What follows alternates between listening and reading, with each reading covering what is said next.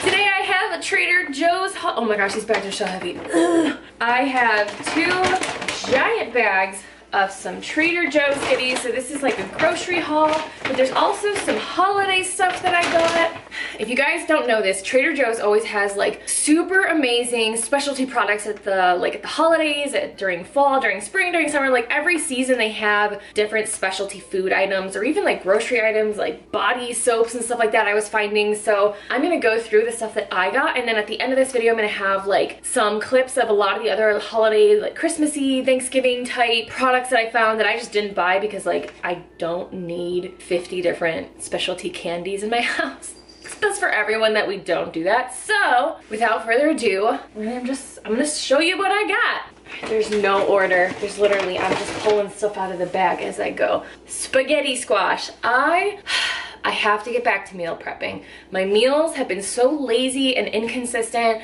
I am just so likely lately to just like eat whatever is around rather than make something really healthy. I'm just so lazy with nutrition lately. So one of my favorite meals to meal prep, because I don't typically like meal prepped food. I don't like the taste of leftovers. I don't like eating stuff that's been like sitting in my fridge for days. Ugh. But one thing that is actually really good is butternut squash with some like ground turkey or ground beef and just like a marinara sauce. As long as you get enough of the water out of the butternuts, or not the butternut squash, spaghetti squash, as long as you get enough of the water out of the spaghetti squash and your meal is not like super watery, it actually holds up in the fridge really well. So I got spaghetti squash to do that. I have lemons, a big bag of really nice lemons, organic lemons. I have these little Les Petites carrots. I have just been having at a lot of restaurants lately like glazed charbroiled carrots, and I love it. So I saw these and I feel like I've made these before and I didn't make them right, so I didn't love them, but I'm gonna try again. It looks like an excellent side dish, especially for this time of year. I just love root vegetables, carrots, potatoes, squash. Oh, I love it this time of year. I got these purple sweet potatoes, right? Sweet potatoes? Frida's Stokes purple sweet potatoes. So these are potatoes that are actually purple on the inside. Now, I got purple potatoes last year because I kept seeing them like on different cooking shows, or like they were really popular. I was like, I want to try purple potatoes. So I don't know if what I got was a sweet potato or a regular potato, but what I ended up doing was like cutting it up in slices and trying to cook it like that. Or no, cubes. I cut it up into cubes, and it like in the oven, it just totally dried out. It did not become soft. It became very hard and crunchy. So I'm thinking I'm gonna try to mash these. That's what they have on the cover, is like mashed purple potatoes. So I don't know if they're sweet potatoes or if they taste like regular potato. Well, they say sweet potatoes, but I'm excited to make those again, and this time not roast them in the oven, but to make a mash out of them. That will be really yummy. I also got sliced baby Bella mushrooms, which are my favorite mushrooms. A big onion. I think this is a yellow onion. It's yellow. We got some avocados in here, and I think that's all of like the fresh produce that I got. But I did get this. It's a smashed sweet potatoes with pecans. I remember last year Trader Joe's had these like seasonal sides that, especially around Thanksgiving, they had like smashed sweet potatoes. They had like a potato gratin type thing. Here they have a cauliflower gratin that I got because that looks good. Something like this and this is so easy when it comes to meal prep. Like if you're someone who's gonna be prepping meals, you literally don't even have to like heat these up necessarily. Since they heat up in like 1 to 2 minutes, you really can just put them frozen, sectioned out into like meal prep containers, along with whatever protein source you're putting in there. And then when you heat it up, it's like you're cooking this fresh because you're not like microwaving it, putting it in a container, and then microwaving it again when you actually eat it. It like only gets microwaved once. So I do that with frozen veggies too. If I ever meal prep and I want veggies as like part of my prepped meals, I will just put the veggies frozen into the meal prep container so that when I eat the food like later that week, it's only getting cooked once. That seems to help with like the consistency and not being so mushy. So stuff like this is just amazing. This cauliflower gratin, it's cauliflower baked in a creamy cheese sauce topped with Parmesan herbed breadcrumbs. That sounds super yummy. And then this is mashed sweet potato with pecans, which is gonna be like probably really mapley and yummy and so good. So this is gonna help make my meal prep really easy and make it really tasty so that I'm not just putting like rice and broccoli as my side to all my proteins, because that's not fun. I restocked on one of my favorites. This is mushroom risotto from Trader Joe's. It is So freaking good. This again is a really good, I've actually meal prepped with this in the last couple of months, where I will make a batch of this and I will separate it into like 3 containers maybe and add some cooked chicken thigh, and sometimes I even add a little bit of truffle oil. It's so good.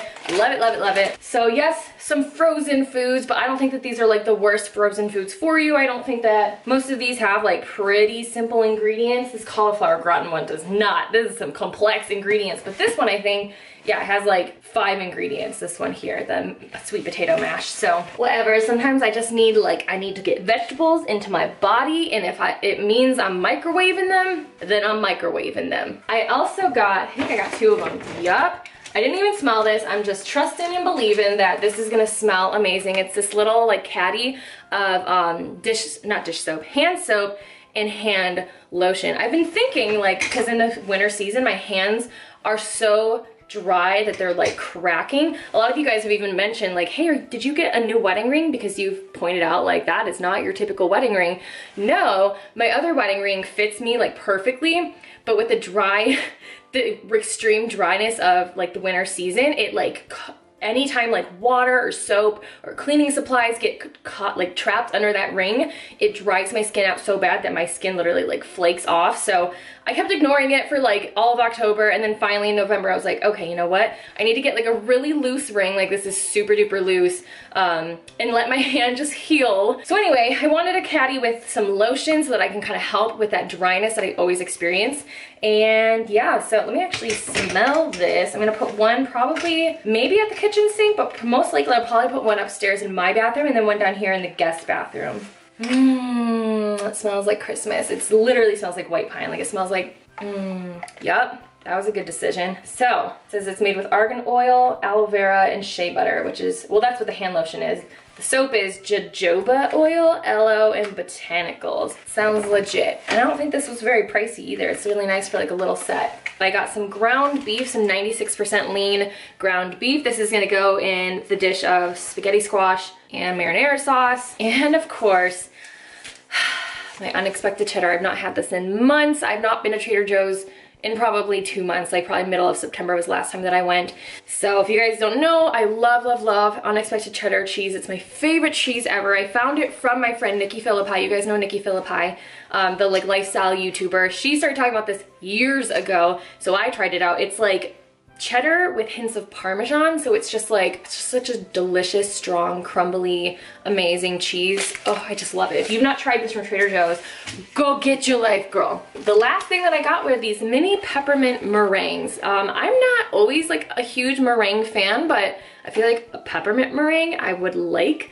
And I'm also wondering if you can put this in like hot chocolate. So I'm thinking about putting this in hot chocolate. If you guys didn't already see, I'm sure in one of these videos you've seen, I have this little hot chocolate bar that has some like candy canes, some chocolate syrup, a lot of different types of hot chocolate. I'm gonna be, I think there's, oh yeah, mini marshmallows in there. Yeah, I've got a whole bunch of stuff in there. So I'm going to see if I can put those meringues in hot cocoa or if it tastes weird, because meringue is like an egg white product, so I don't know with certainty that that's going to taste good. So that's all that I got from Trader Joe's, and now I will roll the film of a lot of the fun holiday goodies that I found there.